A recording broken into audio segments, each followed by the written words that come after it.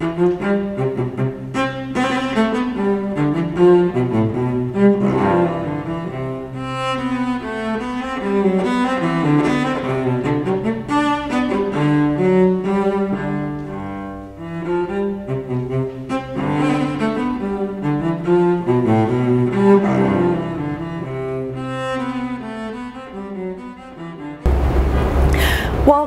to Peiwen's Note.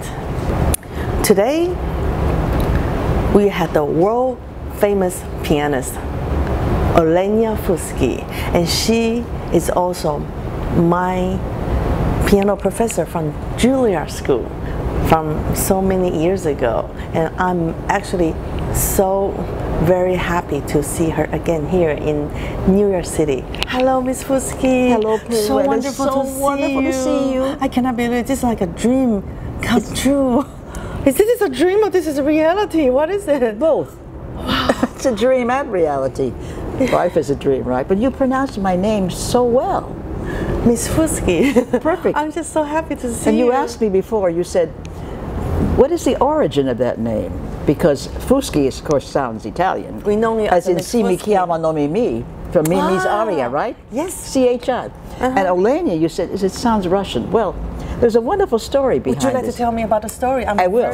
Okay, please. Well, my father was an opera singer, actually, and an engineer. My mother was a pianist. But my father, being the opera singer, the Italian che bella voce, they have that all 5 vowels in the name. So he wanted only 5 vowels in the name. So you have O, A, U, I, Olegna Fuschi. However, in those days, suppose I was a boy. If you reverse Olegna, it's Angelo. Oh my goodness, that is so clever. Yes, so if I was a boy, I would have been an Angelo Fuschi, but I'm an Olegna. Oh, because at that time you don't have ultrasound. You don't know till the minute the baby is dropped, and then you say, oh, it's a boy, oh, it's a girl, right? That's right. In those days, they didn't know before the baby was born. So he made all the provisions for the 5 vowels. One for boy, one for girl. He said. So it's an interesting, fun story. Your daddy is so He was smart. very inventive. Yes. So you can look up Antonio Fuschi. He had actually 22 patents. So quite an extraordinary man. And I thank him for that. Yes. That mindset, because it's so organized and to detail. So to have that, what shall I say, aura of artistic and yet mind considered for detail. Very important for an artist. Isn't it? Right. And he's an opera singer, plus he's an so engineer. That was one. And my mother was a pianist, so could I have a better life to be brought? I was an only child. You're the only child? I'm the only one. You didn't tell me. That was wonderful. I loved it. That's great. I didn't miss any siblings at all. Because you got all the attention from mommy and daddy. Well, they were very good. Very strict too. Oh. Very strict in a good way, you know. So I started the piano at a very young age. What age did you begin to play piano? I remember that he had a recording, and of course he also thought, in case I do not develop into a pianist, maybe I could be a singer like he was. So he taught me Avisi d'arte from Tosca and Si mi chiama no mi, and sing. And then there's a recording. I think I was like 3 or 4 and a half. Oh my God! And my mother's saying, "What is the key signature of F sharp major?" 6 sharps. F sharp, C sharp, G sharp, D sharp, A sharp. How old were you then? 2 or 3 or 4. So I was, you know. 4 years old. That's amazing. You must be a child prodigy. Well, I was a child that was in an atmosphere of music and art. So that was wonderful. That's amazing. And so my mother, it's very interesting because my mother was a pianist, and she was 3 or 4 months pregnant with me when she played the Appassionata, which is something that I played many times. Oh my goodness. So she was, and there's another story connected to that. We were speaking about, in fact, the concert that I was at last evening. Oh, last night you went to a concert. Yes. Could you tell me about what concert did you go to? It's such a wonderful story. And this young man, his name is Christopher Johnson, and he's on a very high level, but every artist should always have another set of ears and a mind to help them and to guide them. We're never too old to learn. Exactly. If you don't keep learning, you don't stand still. That's right. You go backwards. I agree with you. Do you? I'm sure I can tell you. Because you were, I remember your playing and your wonderful demeanor as a student at Juilliard. Oh, thank you It was so wonderful, much. Wonderful. We'll talk about that more. Okay, but let me and finish your Lemon story. Rose, I have a wonderful story about Lemon Rose and Shannon Rose. Please tell me I will. later. But let's get back to your story about last night. So what happened last night? It was wonderful. So Christopher Johnson, he played so wonderfully, and I was so proud of him. What did he play last night? He played the Waldstein. Yeah. And what else? What else did he play? So wonderful. And then works of Chopin, a mazurka. Very difficult, you know, a dance on the rhythm, right? Yeah, the rhythm. And then the what else besides Chopin? Etude, and then Chopin Etude? And then Liszt Hungarian Rhapsody. It was a wonderful program. And he did. So how did he ended up with the Hungarian? Yes, but brought the house down. Everything else. So now, then we had a wonderful dinner afterwards. Yeah. It was to benefit the Bar Harbor Music Festival. Oh God. Well, wonderful organization. That's wonderful. So afterwards, we were all sitting around having a good time, and you said this young man. and this gentleman came over with white hair, and he said, "Miss Fuschi," he said, "You're so wonderful to see you. The last time I saw you, next to the last time," he said, "I was sitting opposite you in the cello section of the New Orleans Symphony. Oh my when God. you played the Prokofiev Third Piano Concerto." Oh my and I goodness. said, and I had chills. I said, "Excuse me?" He said, "You played the Prokofiev Third in New Orleans." I said, "My God!" And next standing behind him was my son, Anthony. Anthony. He I went to conducted school with of course, with Anthony. Anthony. And I said, "My God, I was 3 months pregnant with him when I played that." Oh my God. And so everybody it was just so extraordinary. And remember, my mother was 3 months with me when with the piece. So isn't that a marvelous story? It is. And then he said that was next to last. He said, because later on, he said, "You helped my daughter at the pre-college division." Oh my God, what's the daughter's name? I forgot what he said, but you would probably. She was a cellist, also. So I will find out and let you know. We'll talk to Anthony about it. What a story! Isn't it amazing? Just so it's really a small world. So you were 3 months pregnant when you performed the Prokofiev Third. Actually, I was going into the fourth. I was wearing a dress that, you know, disguised and, you know, camouflage. But nobody can tell that you are actually pregnant. They couldn't, because it was Empire, its design of the dress. So which they used to have whether they were pregnant or not. How wonderful! It was wonderful. How wonderful. So he's very lively, probably because of that Prokofiev Third. Prokofiev. Very lively piece, right? Oh my God, this is so fun. many years ago. So let me tell you, you wanted to ask me about Leonard Rose. Leonard Rose, you say you have a wonderful story. Oh, the wonderful story. Okay. Share with us. Well, I was sitting with Channing Robbins, and of course Leonard Rose was still on the faculty, but we were judging a competition. And it was a cello competition, actually, at Juilliard. Yeah.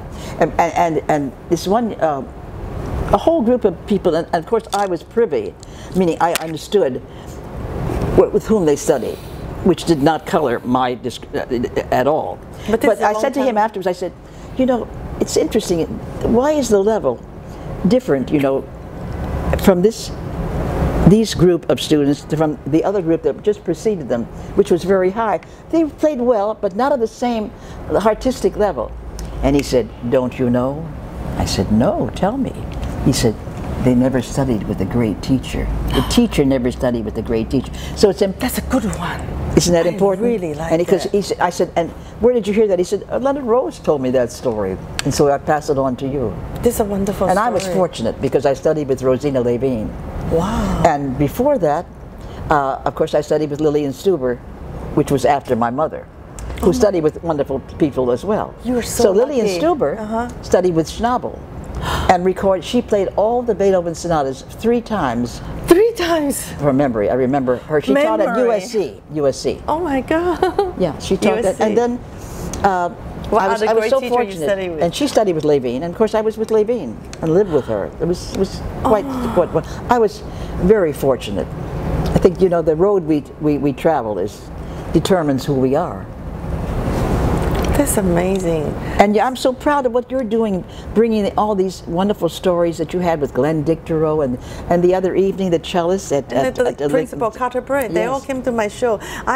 I called them when they came to Taiwan several years ago. New York Philharmonic. Yes. They go to Taiwan regularly because Taiwan had the best audience, right, and the best concert hall, and best people, yes, and the best restaurants. Din Tai Fung. I would like to take you when you. Well, that sounds wonderful. If you come to Taiwan and perform, I will take you to all the best restaurants. And when are we leaving? Tomorrow. I know. Anyway, what? And then remember we went to England? England, oh gosh. In 1983? Yes. Oh my God, yes. Esterwood Music Festival in Colchester, a wonderful place with a castle. We were there 6 weeks. Oh my God. Ardith Alton, my wonderful teacher, we had. my wonderful cello teacher, her name was Ardith Alton. I studied with her at Juilliard School from college, pre-college, you know, that's so many years. So wonderful. That was 6 weeks. That was quite extraordinary. Isn't we it? traveled all around. Actually, I had a wonderful time in England. Yes. That's 1983. It's actually, that was my very first trip to travel to England. Yes. It was, and you never know. At the end, when I went to college, I ended up with a beautiful English cello. Oh. Year is 1781. And what's the name of it? John Betts. This is so amazing. Oh my goodness. That's even more interesting is, I must be Lillian Fuchs fixed me up with another piano trio. They are all British kids. A beautiful pianist, his name is Robert Markham, and a beautiful violinist, her name is Andrea Sanderson. By the time we auditioned, we got into Mr. Galamir's class, and since I have an English cello with 2 English kids, he always nicknamed us, "Hey, you English trio, this, that, and that." But at the end, we call ourselves a Ryan Trio because we perform all over the world: Canada, Taiwan, England. We did at least 5, 6, 7 concerts. One of the concerts is in Oxford University. It's amazing. Wonderful. I have. So you've had quite a road musically. I don't know. I'm always with the British people and British culture, and I have a British cello. Isn't that extraordinary? And that's the first. So our journeys are quite interesting and varied, right? You never know what's going to happen. No. You never know what's going to happen next. Just be happy, be optimistic. Yes. So, tell me about a trip. What you play a wonderful concerto. Yes, we played the Saint-Saëns at that time, the Saint-Saëns G minor. Yes, we did. Well, there's so many performances. An artistic life is so wonderful and so varied, and it takes us to many different avenues, like the avenue that you are on now. It's Peiwen Note, right? Yes, Peiwen's Note. Oh, I love that. I name it Peiwen's Note is because I would like to use my own way. I would like to use my own way to record the modern musician, as many as possible. So I'm making a documentary film of my own way. That's wonderful. Wonderful. So well, I've done it. I've done it for 6, 7 years. I cannot believe it. So 7 years. That's always a cycle of a beginning. Now that that cycle is, and it's going to be even higher for you. I can see that. Thank you. And you know how many musicians has come to my show? I think it's 40 musicians so far. Wow. 40. I'm 41. Oh my God. you were only 18 years old. Oh, there we go. So I'm often asked, you know, they say, I've often asked, well, what has been your journey? You know, so you asked me when I began, and of course, then I studied with Lillian Stuber at University of Southern California when I was 12. You were only 12. I was 12, and I was very fortunate there. You are a child prodigy. Yeah. Well, I worked hard too. You had to do both. So then at the age of 19, 20, I came to New York to study with Rosina Levine at the Juilliard School. 1920, you were at Juilliard. I was 20. It was in the Manhattan School now. Yeah, that's right. So you knew room 412. It's a wonderful.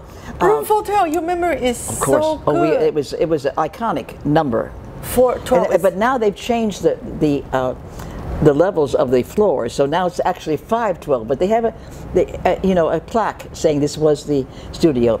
And there's a wonderful.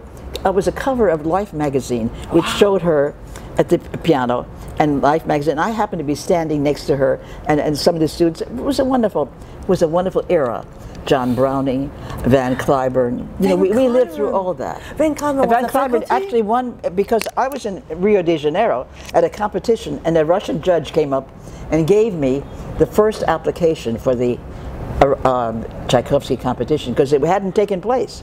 Did you go? Did you enter Tchaikovsky? No, I took it back and I showed it to Levine, and she went, Rosina. She went to the window in her studio right on Claremont Avenue. She lived at 185. 185 Street. Claremont. Okay. And the Juilliard was right up the street. So she went. She said, Van, and Van Cliburn. She said he was the one, and he was right. She was right. A tall Handsome, Texan, right? Good looking. From America. Who better to win the Tchaikovsky? Not that ever a competition would be political. But how old was Van Cliburn at the time in our story? He was 19 or 20. He was young. He was about 3 years older than I. He's only 20 years old. Young and so she did. And Sergei, wasn't Derensky, Dubrovsky was the one who gave me the application. So he's there because I went to Brazil. Wow. So if you think about it. So here he was. Have you heard of Aldo Pariso at that age? Of course I know. My cello teacher. Yes, my cello teacher from Yale, right? Aldo Pariso. Pariso. Of course. Oh, I love him. Oh, wonderful. Anyway, back to your story. And so he, about Van Cliburn. There we were, and he went there. And so I was with her, and then I was, the New York papers went on strike. I won the Concert Artists Guild, and I was making my debut at Town Hall. Wow. And they went on strike. Oh my God. At the New York papers, and I have telegram from William Schumann saying it may be a blessing in disguise. Because it was a different era that the presidents, I mean everyone, you know, he was president of Juilliard School at that time, William Schumann. Oh, so he sent me a telegram, he said it may be a blessing in disguise, and sure enough, the New York Times went on strike.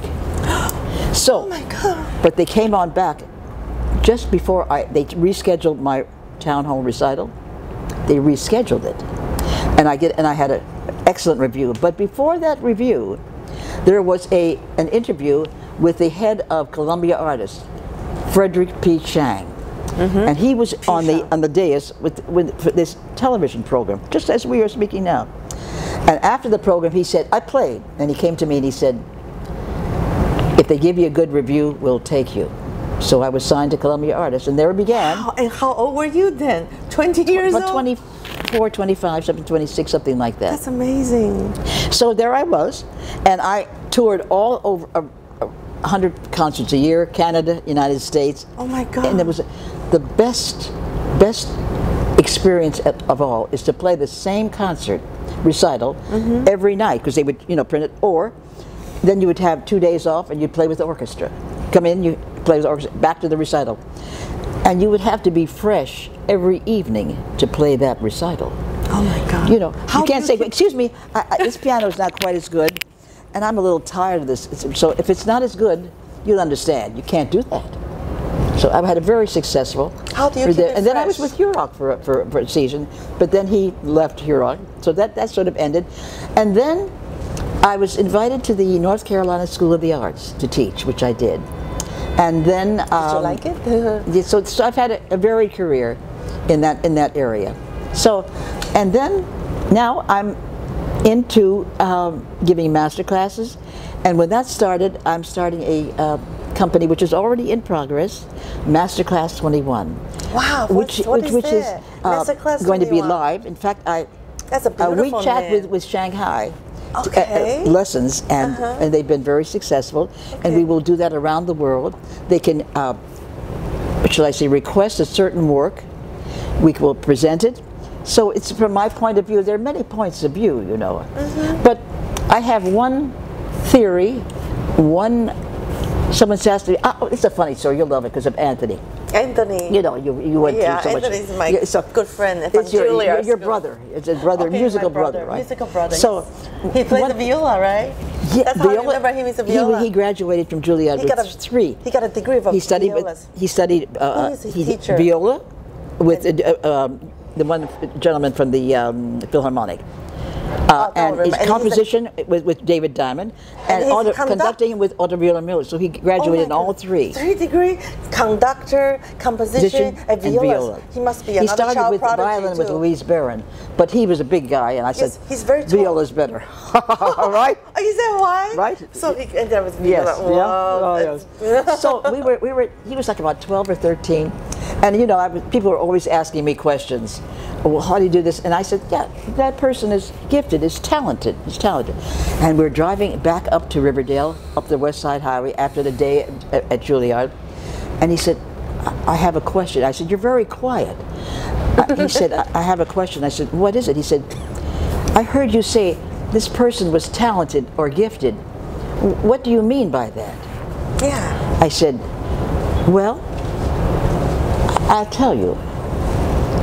To me, and I said one step at a time to him, but the answer is threefold. I said, to me, energy is you must have energy. The right energy. You must have energy. And he said, oh, energy. I said, and? I said, you must have organization. He said, oh, I said, in order to organize that energy.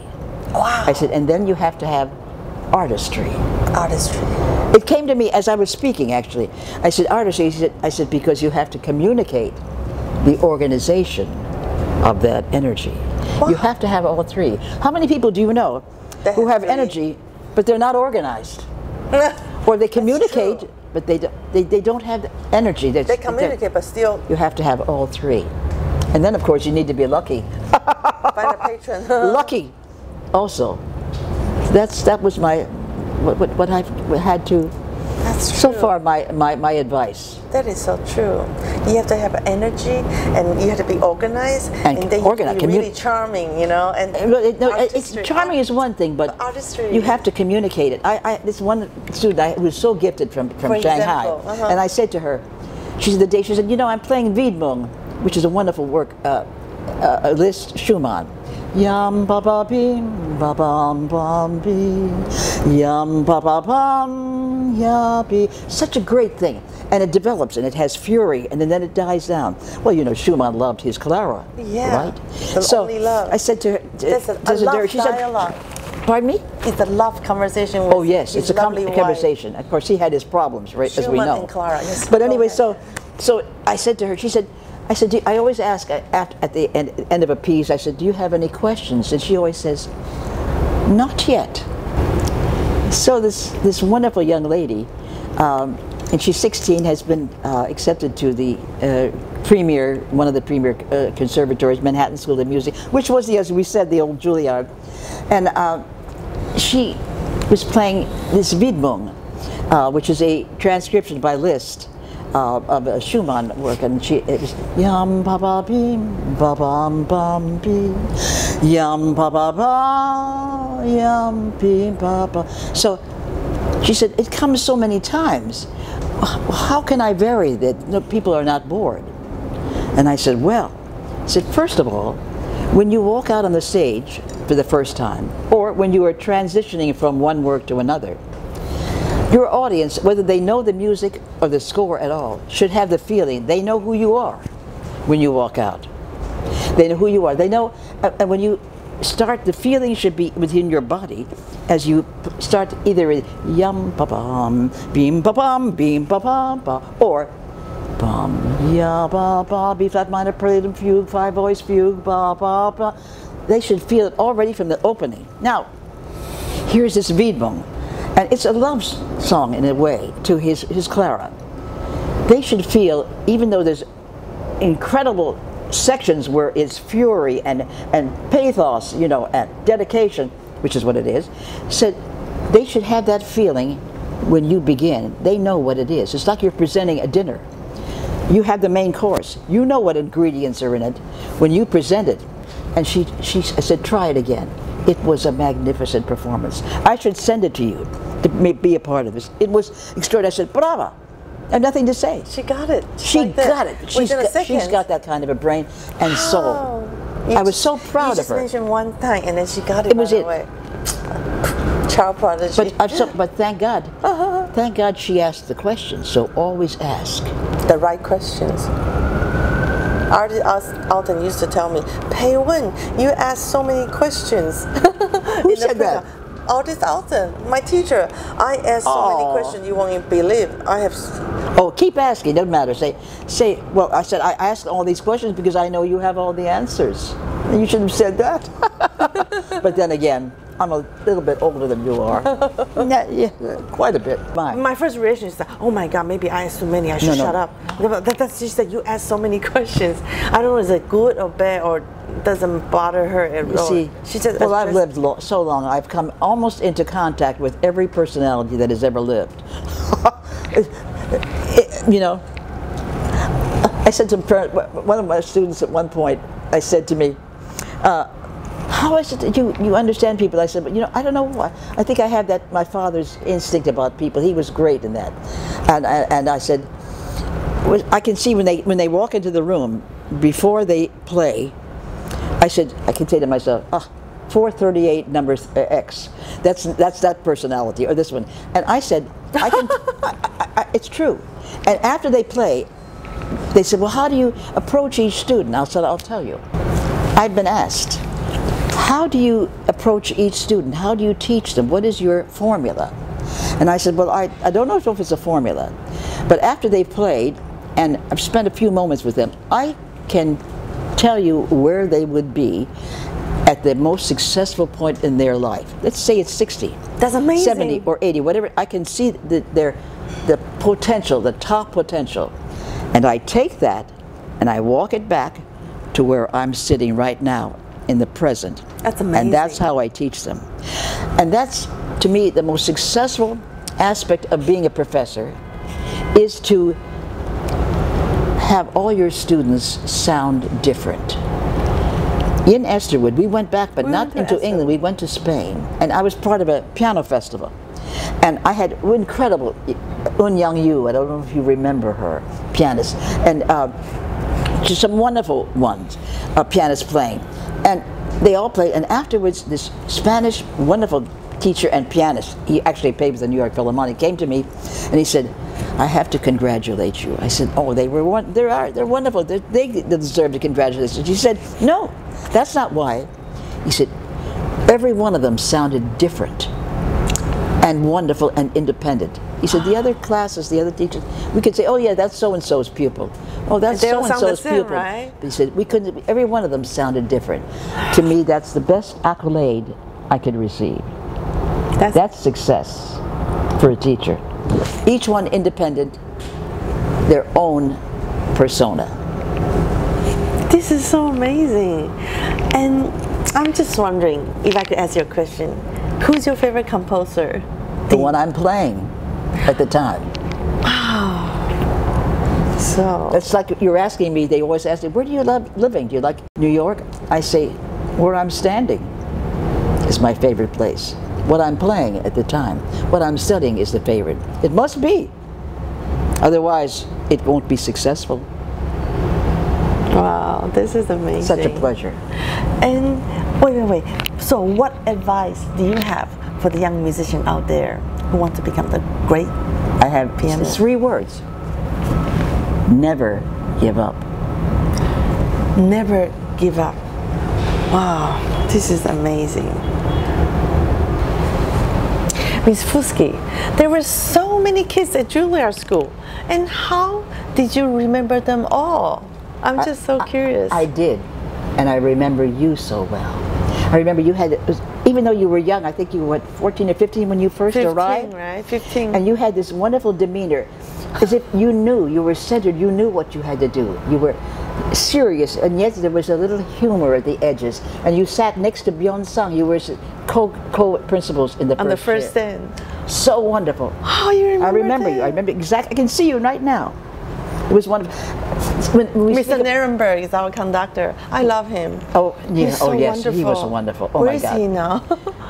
Mr. Roger Nirenberg. He's in that area where conductors go when they start to think more about life. Is he still in New York City now? I'm not sure. Let's look it up. But I do remember another part of you was on the trip when we flew to Colchester, which we were there for 6 weeks. You remember we spoke about that? Yes. But it was what I remember incredibly, and we were on the first flights of Virgin Atlantic, and we had the whole plane. Because you remember how many people? I remember. We had a whole orchestra, 26 faculty. And we had so many cellists. And the cello. And that's the story. Cellists had their seats. So we had to pay. What happened? I remember that. We had to pay for each cello. Some of these cellos and some of these violins. The violins were okay. They could be stored, but the cellos. But the cellists? So we had a whole section of the plane. I remember. In the back, all these incredible, expensive cellos with the seat belts around them. I remember that. And I remember turning around and I said to myself, oh my God, this is a cartoon for the New Yorker.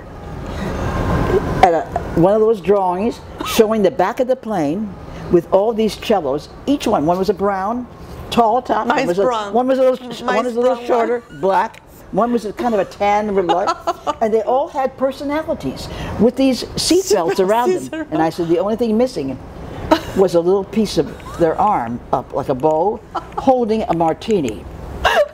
That was all that was missing for a New Yorker cartoon. Isn't that wonderful?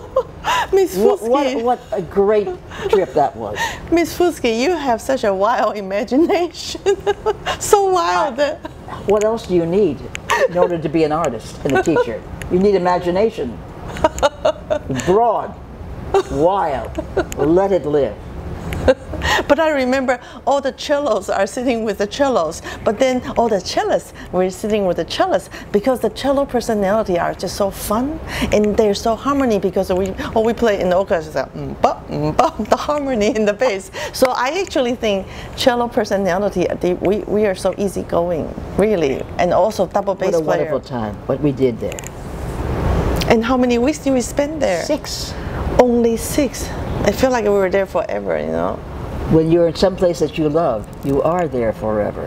That is a beautiful memory that we took with Miss Fuschi, my first trip to England and with my cello, and that was so beautiful, that story. It stayed in my heart forever, and Miss Fuschi is just so talented, and yet she's very funny, and you need a sense of humor if you're in the arts. You must have it.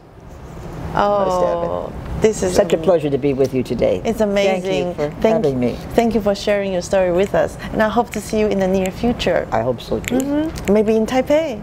I'll show you around after the concerts, and I will take you to the best restaurants, such as like a Din Tai Fung. I have no doubt. Please come. I'll show you around. Thank you. Thank you. Thank you for coming. Thank you.